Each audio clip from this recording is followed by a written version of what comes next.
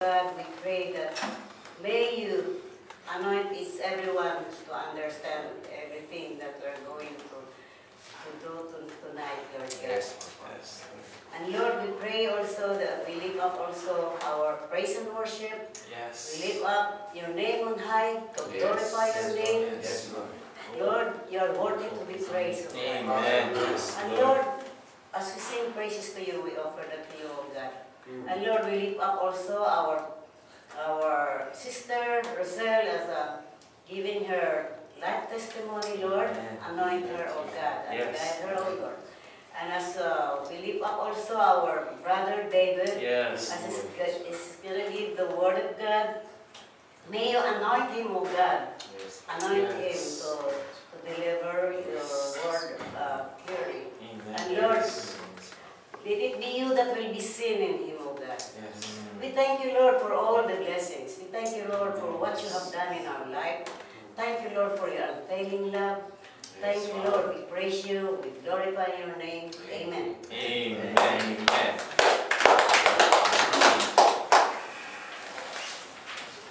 So, brothers and sisters, we are ready to sing our praise and worship. And now we're going to call our praise and worship. This we need. Sister Elena. Thank you, Lord, for today that you have given us again for the praise and worship. And we will be united with you tonight. And Lord, the dreams that I have, that you have given to me. And now today is the first time I'm going to do praise and worship.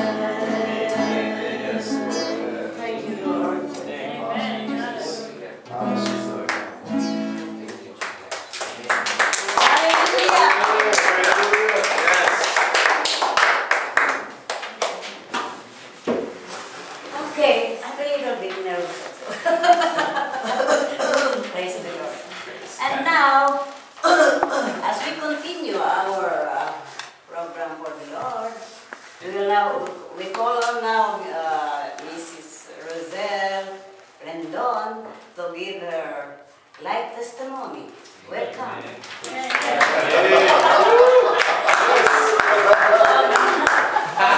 nice. That's a long That's welcome. very nice. You're welcome. Yes. Thank you so much for welcoming me, Sister Bell. That's a good. Yeah. You know what? I would like to start this by saying I apologize a little bit because I went out. I feel a little bit dizzy. I don't know what happened. You know, I just feel so deep, very dizzy, so I have to get some water. So it's okay with you? I will just sit down here. Yes. Yeah. Okay, my testimony is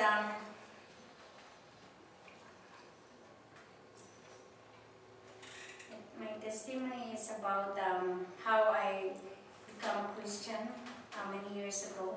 When I was in the Philippines, I'm not a Christian actually, I'm a Catholic.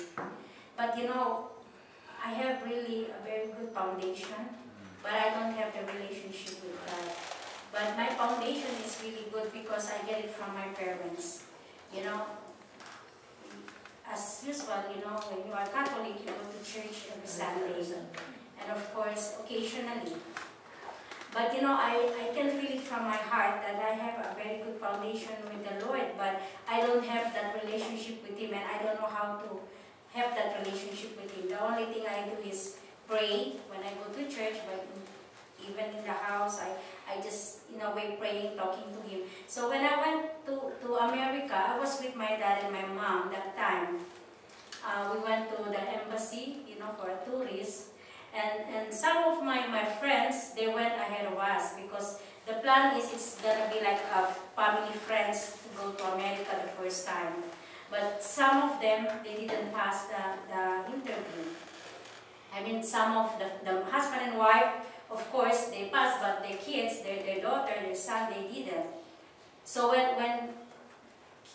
when that time we went to Manila, I, my dad, and me, and my mom, the three of us, I was nervous really. I say, what am I going to do in America? I was just thinking. And then I was just thinking about that, but I was a little bit nervous because that is my first time to come here. Of course, I have a lot of relatives. But my mom said, Chang, we cannot treat you this trip. That's what my mom said. But don't worry. You know what? If they will not approve you, we'll go to another place. We will go to another place. Because, you know, we usually go travel with my mom. You know, part of there in Asia. You know, but this is the first time I'm going to this country. So I was a little bit nervous, and you know what, when we checked in that night, that day in Manila, my mom and dad didn't know that I just disappeared that day. I went to the church, and it was really stormy, you know, very stormy. So I was using a jeep, you know, because, you know, you don't, of course, you have to go on different places, you use the jeep. Bus is not quite very common there. So one day, when my mom wake up, he was looking for me and he was really panicking. Where's Roselle? Because I was in my room and then suddenly they wake up, I was gone. So when I came back after 5 hours, they were really worried because tomorrow is going to be the interview. Where have you been? And I say, oh, I just went outside, but I didn't tell them I went to church. So next day we went to the embassy, I was with them together, and then I was doing the line, and I saw in another line, this girl was hysterical because he really showed everything what he has money in the bank. How come they didn't approve him? And my mom was just watching and said, what is going on? I said, you know what, this girl was hysterical. But anyway, I get really a little bit nervous. My mom is holding my hands. But when they already called us, I was at the back of my dad. My dad is the one who's talking with this person when they were interviewing us. I remember the last thing that it was in my mind, I prayed. I was talking to God and I said, Lord, if you want me to go to America to be a better person, give me this opportunity. That was really the prayer that I said. But if not, I don't want to go there. So when they already talked to my dad and my mom, and then this guy, the American guy who was talking, what did you call the one when the person interviewed you in the embassy? And he was watching me like this. He said, who is she? Is she your daughter? I said, yeah, that's my eldest daughter. My mom doing like this. That's my eldest daughter. Okay. And then when I saw this guy, I was like, and then he gave the pass. I said, what is that? And then, oh, thank you, my dad says. Right away, I have the password, 10 years multiple entry, you know. But, you know, when we went to America, I already went to America how many times after that? But one day, I lost my passport when we were coming to LA. So I was really, you know, of course, I was really like, why did I lose my passport? How am I going to go back? And then my dad says, and you know what? You just stay here in America and then we'll take good care of that. You know, you just go and do some stuff that you need to make things clear. So anyway, to make the story short, I was not able to go back to the Philippines because what happened with my passport. I was really scared because I said, if I'm going back, I cannot come back here, and I'm getting to like America, you know. Of course. And then, to tell you the truth, when I came to America, you know what my weapon really is? When I told my dad, I'm going to stay, you know, I'm going to stay, and then my dad says, you're going to stay where? In San Francisco, because that's where my family is. I said, no, in LA. In LA, but you don't have anybody there. We don't have anybody there in LA. I said, Dad, I just want to be in LA. I just want to be. And then you see, my dad always give me that trust. He always give me that opportunity. And, okay, I will trust you. Just don't forget to pray. So I was alone for how many years here? But you see, you know what? I was really very blessed because even though I don't have the relationship with God, but since I have that foundation with Him, I always see to it. I go to church every Sunday, and I'm not driving, and I'm walking like 1 hour from where I live to the church every Sunday. And then that place that I live, these people that, you know, they always do weekends. They always do playing mahjong and cards. And then when they see me go down in the morning, they were watching, because they see me like a baby. Oh, where are you going, baby? And then I was just newly dressed up, and you know, I just take a shower. I said, I'm going to church. You're going to church for what? Because, come on, you sit down here, you eat breakfast with us. I said, no, I'm going to church. I'll be back. They call me because I look like really a baby, you know, like, you know, just take a shower and then getting ready to go. So they were just teasing me, these old people. But anyway, I still do it. With all my trust with God, I just really do it. So when I was having this kind of you know, this kind of situation in America, I really thank God, as what I was telling you, my preaching, that I really trust Him. He really didn't let me, He didn't really, you know, just let me do by myself. He was really with me all the time. And you know what, to tell you the truth, I don't have anybody here, but I found somebody who gave me a house where I stay. And they provide me a bed, and they provide me everything. So that is my testimony. And then after that, I was praying to God and you know what, to tell you the truth, from my experience with the Lord, every time I asked Him, He always answered. So when I was asking Him, you know what, I wish I have somebody with me that is also godly, like, you know, godly person, Lord, because, you know, I want to know You better. You know, and then suddenly I met this guy. Whoa. This guy right here. You know? And you know what? With him, you know what, that was how many years ago. He is a very good looking guy. But you know what? I don't know. No. You know what, classmates? God knows. I don't get attention with the physical appearance. That's me. That's my personality. You know, when this guy came, everybody was like watching, hey, who's that guy? But anyway, you know, he asked me to go out with him, but I'm not really focused on him, you know. And he brought me to, first day we went to the, what do you call this, in Malibu, in Manhattan, sorry, I forgot, Manhattan. Along the ocean, we were walking. But you know what, you're just interviewing me, you know, my family, and he said, I don't whatever, you know. And I was like, and then you know what, and he told me to one time, that very day, when I tell him the truth, that you know what, I was really planning to bring somebody with me. I said, what? He was telling me, for what? What, you want to bring chaperone? But you know what? He told me, if you will bring chaperone, this will be my last and first asking you to go out. And I don't like the way he said that to me. I said, oh, wow. You know, Filipino, he doesn't like those kind of things. Because that's how he said. This will be my first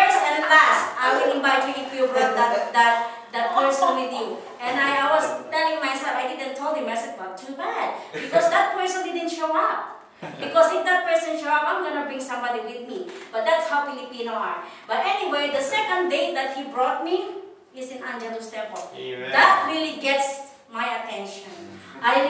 Wow, I turned my head on him. I said, ooh. And then I just said, oh my God. You know what? It's not the appearance. I'm telling you, it's not the appearance. But when he brought me to church, because I was really asking the Lord, bring me somebody that will get you that, give me the connection with you. And that's how I connected with the Lord, through Angelus. And then we met there, Tita Divina, Tita Alma, and Tito Mark. That's how I started my Christianity in Angelus Temple. And then that's also started our story.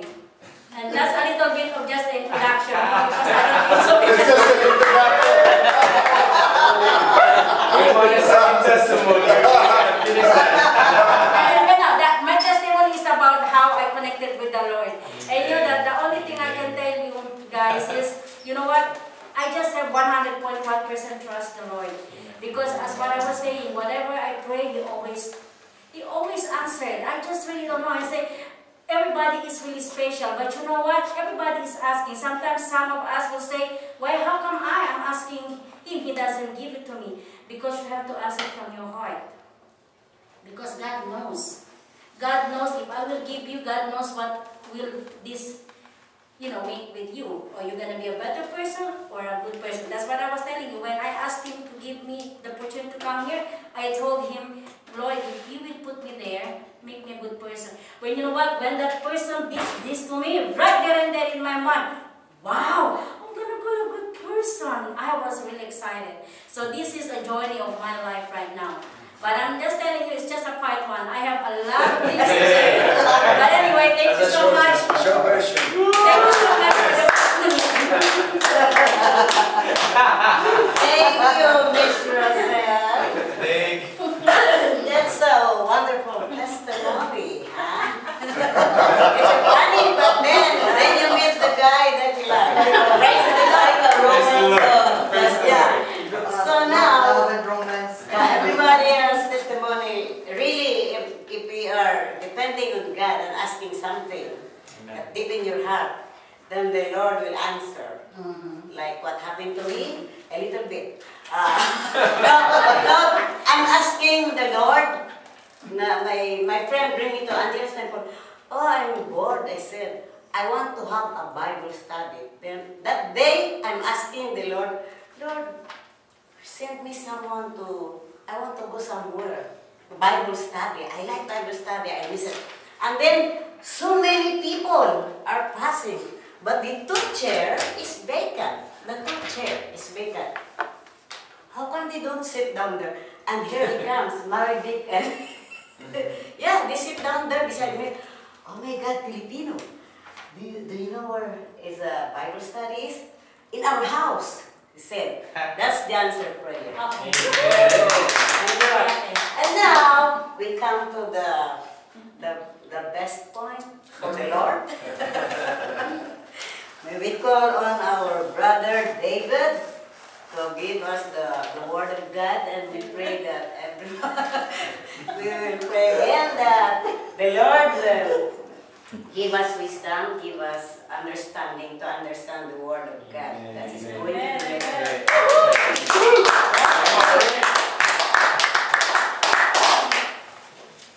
Amen. We just sang right now, let the weak say I am strong. Yeah, and amen. poor and the rich for what the Lord has done for us. Amen. And that ties in with what I'm going to be sharing with you this evening. Let me put the timer on because I want to see if I can do it in 15 minutes. Amen. Well, before we start this, pray. Dear Heavenly Father, my Lord, we come before you. We just want to thank you for this privilege. Yes. I humble myself before you, Father, my Lord, because I know nothing. Lord, everything I want to speak and share comes from your word, Father, my Lord. I'm only being the voice, the speaker, Father, my Lord. And I just pray that as we go over your word and the message that you delivered and placed in my heart as you ministered to me, Lord Father, that we would take it to heart and put it to action. In Jesus' name we pray. Amen. Amen. Amen. Okay. How many of us, it's going to be kind of awkward, but have practicing Kung Fu Panda animation movie. Brother Ben? Right? Kung Fu Panda. Of course, me. Yeah. Many Oh, times. yeah, I think I've seen that too, yeah. Okay, quick then? Okay. Well, you know the story. It's about a panda, you know, that wants to be part of a group, a martial art group that's well known, that's famous. But within this group, you know, they're practicing by their mentor, their leader, their teacher, and because they want to be on the top. They want to be the chosen one, right? And the panda, you know, as we recall the movie, he has these visions and dreams, and he's fantasizing about himself being part of that Fantastic Four. That's what they're called, right? And so by accident, you know, there's a big celebration where they're gonna pick the chosen one because there's the enemy that's coming, and they're gonna pick that one that's gonna battle against that enemy. Now the panda tries to get in, as we recall the movie, he can't get in, but by accident, by fireworks, he jumps over the wall, lands there, and as the wise man is ready to pick the chosen one, he lands right in front of him, and he says, "You're it." And he's like, "What's going on?" You know, he didn't know what was going on, but he was the one chosen. He wasn't ready, but he was foretold, "You are the chosen one." If we go to Romans, don't open your Bibles, I got it all here on my notes. Romans 8:29-30, it says, "For those God foreknew, he also predestined to be conformed to the image of his Son." That's a big wow. To be conformed into the image of his Son. In other words, to be like Jesus. To reflect. If we look into a mirror, we can see our image. Okay, now we have to reflect the image of Jesus Christ. To have the mind of Jesus Christ. That he might be the firstborn among many brothers and sisters. And those he predestined, he also called. Those he called, he also justified. Those he justified, he also glorified. Okay. The title of my message here is the gradation of God's gift. And we all know what God's gift is. It's salvation. It is a gift given. We did not earn it. We did not deserve it. It's a gift.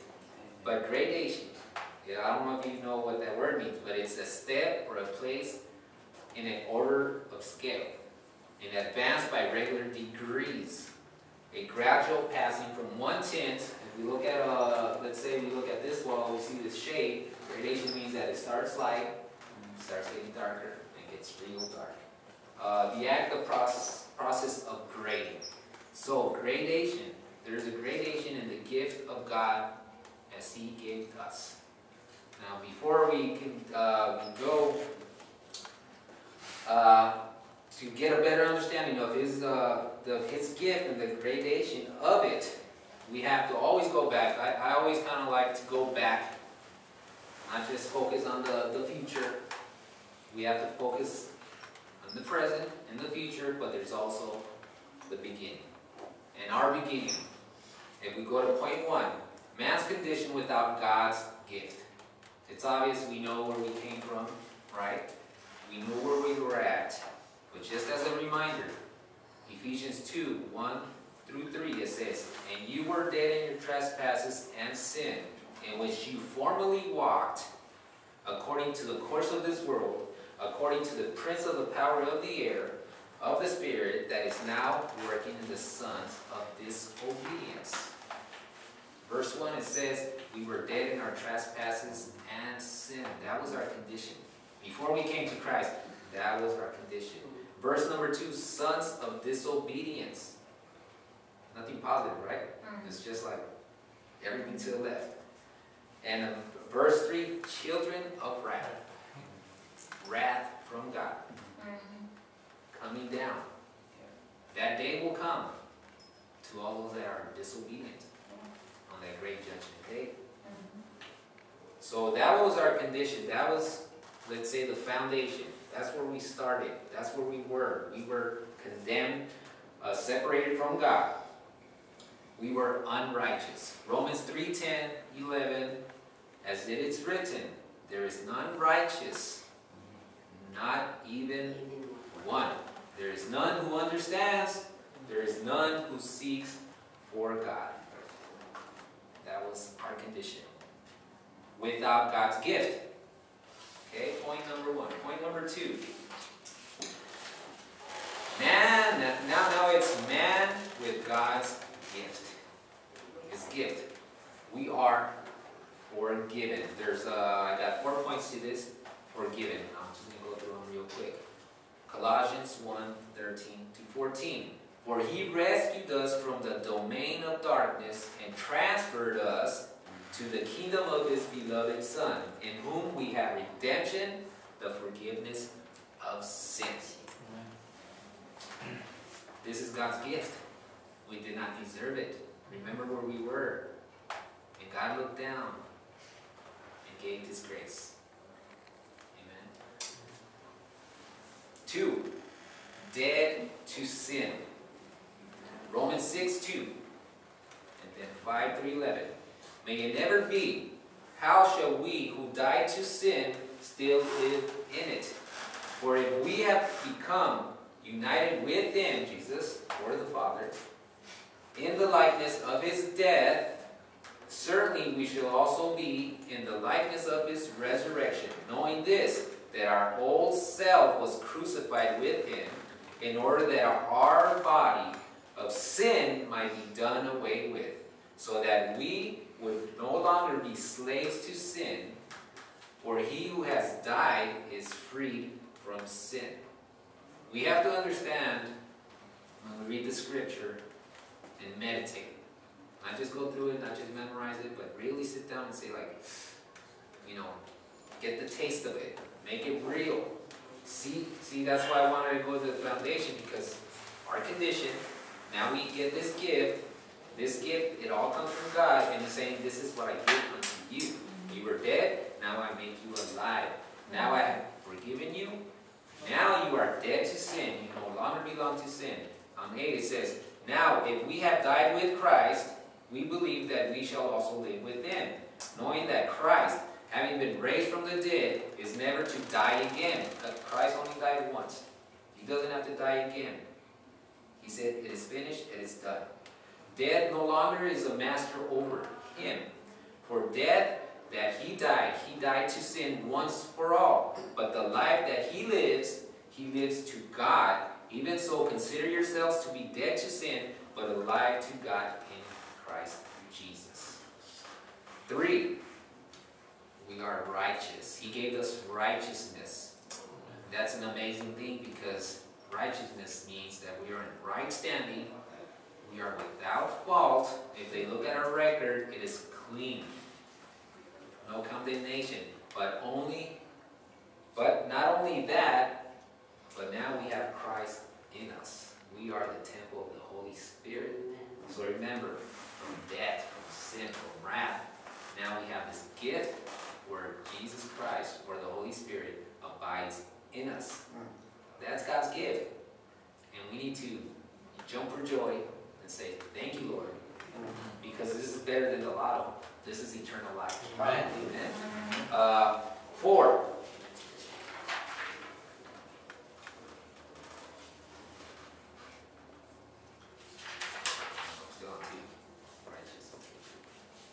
For children of God, we are considered children of God. Galatians 3:26-27, for you are all sons of God through faith in Christ Jesus. For all of you who were baptized into Christ have clothed yourself with Christ, and He is our righteousness. We clothe ourselves with Christ, and therefore we are righteous. The Father looks at us, and we are considered righteous. So we are forgiven, we are dead to sin, we are righteous, and we are children of God. That's God's gift. Remember Kung Fu Panda? He was the chosen one. He could not accept it. He was like, hey, I'm fat. I try to fight, nothing works out. How can you have faith in me? It's not going to happen. You know what, brothers and sisters? We face that. Because we have all these promises, and God is saying, this is who you are. And we say, amen, thank you, Father, but we don't act on it. You know? So I'm hoping that, you know, after we hear the message, we were meditating, consider it, and say like, wow, these are all gifts. It's like a bank account, you know. Maybe you don't have any money in your wallet, but maybe you have this inheritance where you're a millionaire. And it's there, but you just don't know about it. But finally, you know, you get the big news that, hey, you're a billionaire. They left you all this money. And it's there, and they're saying, go and grab it. But we don't go and grab it. You know, he's saying, look, it's there, it's under your name, it's yours. Just go, grab it, it's yours, believe in it. But we're trapped. God is saying, this is who you are. But you're not living it out. Because you're not having faith, you're not having hold on it, you're not walking on it, you're not trusting on it. So, children of God. Now, point number 3, man's responsibility with God's gift. So we have the condition we were at, now we have God's gift, and then we have a responsibility. That's the side we don't like. We only want, Lord, bless me. Lord, I don't want to hurt anybody, but answer my prayers. You know how we normally see movies, you know, with America fighting with other countries, and then the president's involved, and he does his speech. And even today, we have the president. At the end of the speech, he says, "May God bless America." And we just want to put a stamp and say, God is going to bless America. But we don't want the responsibility. We just want the giving. Lord, bless me, answer my prayers, make my life go well, avoid any problems. But see, we have a responsibility. God said, this is who you are. You are my son. You are righteous. You are dead to sin. You are forgiven. But we don't want to accept it. But we want the blessings. But those are the blessings. But we want to see prosperity, right? Here on earth. You know, and obviously that prosperity, as Pastor Hector says, it's spiritual. Yes, the Lord is going to take care of everything that we need. You know, but it's mainly it's spiritual. So now we have a responsibility. Now we have to act this out. Now we have to walk in it. So one of the greatest battles that we have is accepting the forgiveness from God. Okay? Romans 8:33-34 says, "Who will bring a charge against God's elect? Who is the one who justifies? Who is the one who condemns? Christ Jesus is he who died. Yes, rather, who has raised, and it says, who is at the right hand of God, who also intercedes for us." This is God. He's up there. He's saying, these are my children, and I'm interceding for them. So we need to accept forgiveness. We need to accept, because, you know, that's the greatest battle that we have, because we always put ourselves down, and we say, I'm a sinner. Yes, we are sinners, but we're saved by grace. And if we confess our sins, he says that he is faithful and just to forgive us. Amen. So we constantly have to do that. And we have to hold on to his promises and walk forward. And not sit down and just cry about it. And says, I can't do it, I can't do it, I can't do it. Yes, we cannot do it. But if we walk with him, he says, take my yoke. I'm going to walk with you, never will I leave you or forsake you. He is there with us. It says, 2, we are not to give a place to sin. It's our responsibility. Romans 6:11-13. Even so, consider yourselves to be dead to sin, but alive to God in Christ Jesus.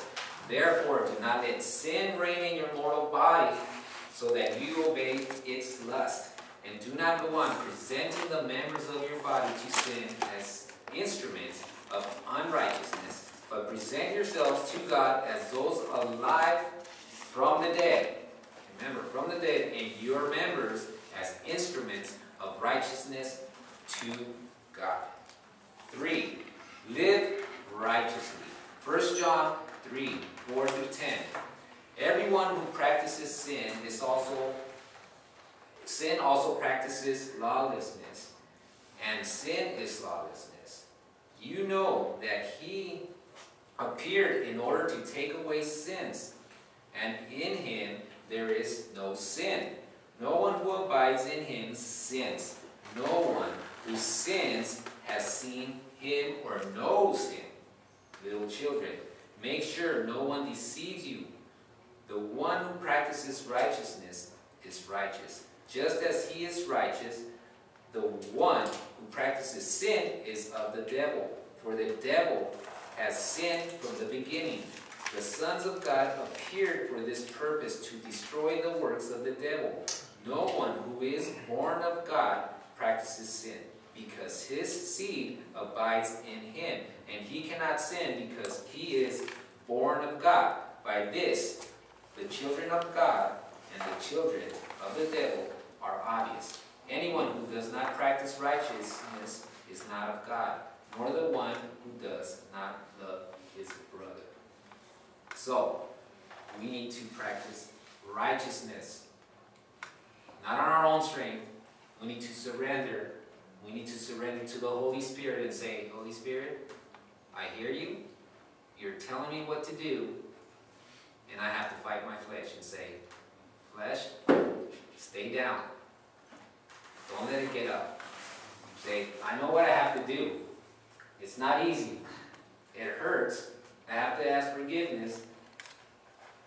But if I listen to the Spirit, then I'm righteous. If I listen to the Spirit, it will bring growth. If I listen to the Spirit, I will bring forth fruit and begin to grow in the knowledge and wisdom of Christ. It's not going to happen no other way. Like I said, we want to just receive it. Lord, give me wisdom. Yes, the scripture says, ask for wisdom, and he's going to give it to you. You know, but we make it sound so easy. Because with wisdom, it's going to come some trials.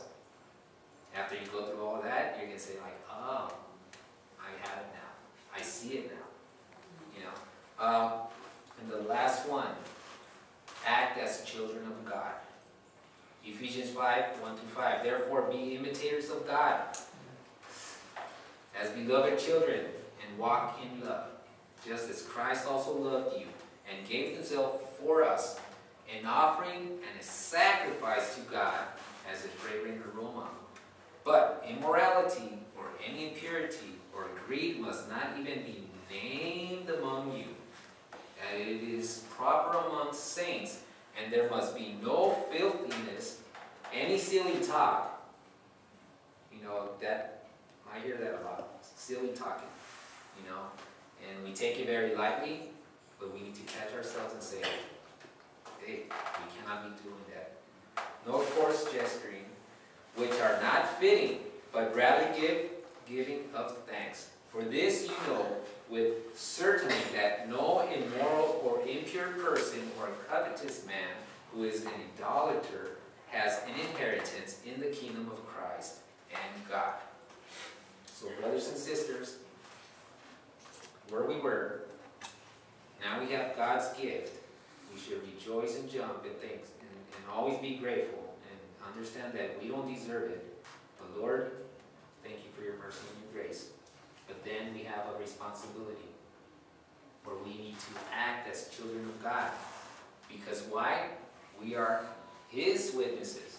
God is up there. He's on his throne. He is who he is, and he will always sit on his throne.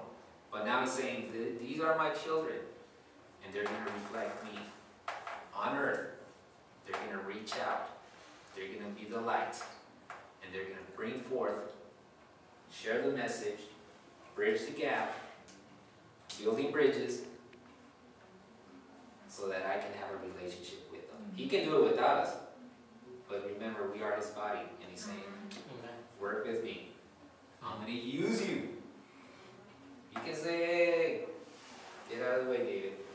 I got it. I don't need your help. But he's giving me that privilege. You know, it's like me with my daughter. There's a lot of things that I can do faster without her, but how is she going to learn? How is she going to imitate me? Now we need to imitate the Father. So that way, that's going to be our testimony. A lot of times we like to speak, but our actions we have Moses and Gideon, right? And we have Kampukana. Okay? We know the story of Moses and Gideon. They thought about themselves that they were small, that they could not accept how God seen them.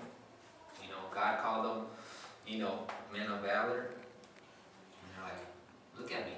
I'm hiding. I'm small. What do you mean? Okay? So they were chosen, elect. And for final conclusion, brothers and sisters, when will we finally accept what God has done, what God has given?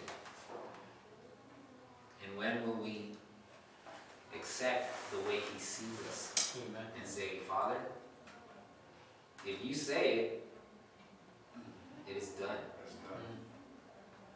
You're going to walk me through it. You're not just pushing me. You're holding my hand. Yes, we feel like sometimes we're walking by ourselves. And yes, we cannot do it. But brothers and sisters, we're up here. We're sharing God's word. It's something that I never saw myself doing. You know, I remember in elementary, junior high school, I was a shy boy. Here I'm in front of you. You know? But I can only do it with His help. If I tried on my own, you know, I'll be speaking my words. But you know, I'm not trying to speak my words. I'm just trying to you know, reveal what the Lord is revealing through His word to me. So brothers and sisters, when will we wake up and finally accept and say, like Sister Roselle says, I'm no longer going to trust in man. I'm no longer going to trust in David. I'm going to trust in God. And say, Lord, You died for me. Lord, this is Your gift to me, Your Son, Your precious Son. And Lord, I'm going to act the way You expect me to act. I'm going to act the way You see me. So when are we going to finally say, rub our eyes and say, I can see it, I can do it in Christ Jesus. And brothers and sisters, I hope you are blessed.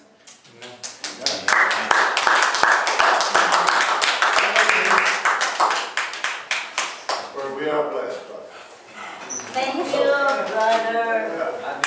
Brother David, our becoming pastor. Amen. Yes. Amen. Receive it.